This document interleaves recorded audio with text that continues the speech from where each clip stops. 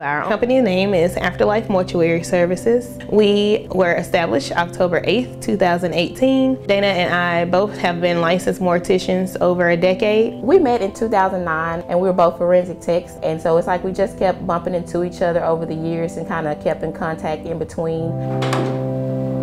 Started as a working relationship and then blossomed to a friendship, and Madeline reached out to me in 2016, and she had the idea of the mortuary service and everything sounded great to me, so I was on board.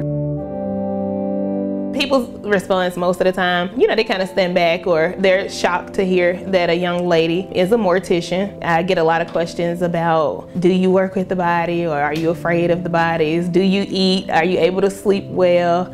And of course, I'm okay with all of it. So it's just pretty entertaining to see people's reactions when they find out that I am a mortician. Monday is the start of our funeral services education camp. We're really excited about it. It's something positive for the individuals to be engaged in during the summer, something very educational and informative that they'll be able to carry with them for years to come. So the camp is going to include exposure and education in death care professions as a whole.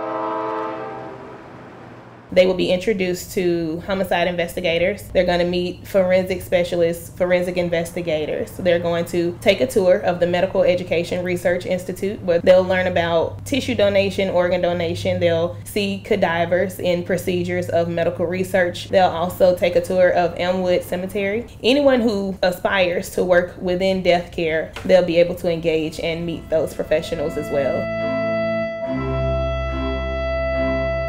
We are actually the first women in the city of Memphis to establish a funeral home.